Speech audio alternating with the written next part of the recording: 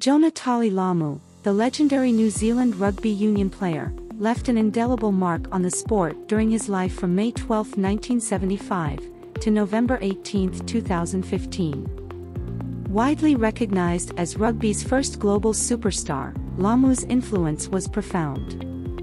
Standing at an imposing 6 feet 5 inches and weighing 119 kilograms, he possessed unparalleled speed, strength, and agility, particularly remarkable for a wing player, earning him the nickname "Freight Train" in ballet shoes.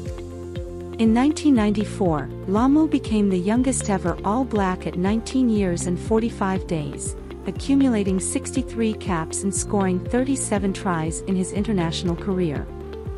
His defining moment came during the 1995 World Cup, where he astounded the world with a 4-try performance against England in the semi-finals.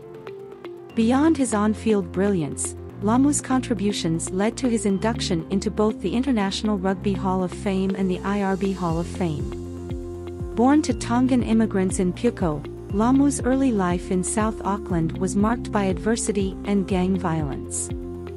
However, his mother nurtured his sporting talent, and he excelled in athletics and rugby at Wesley College. Lomu faced health challenges when diagnosed with nephrotic syndrome in 1995, a genetic kidney disorder that affected his playing career. Despite adversity, he remained humble and used his fame to support charitable causes like UNICEF and Kidney Kids NZ. His sudden passing in 2015, at age 40, due to a heart attack linked to his kidney condition, resonated across the rugby world.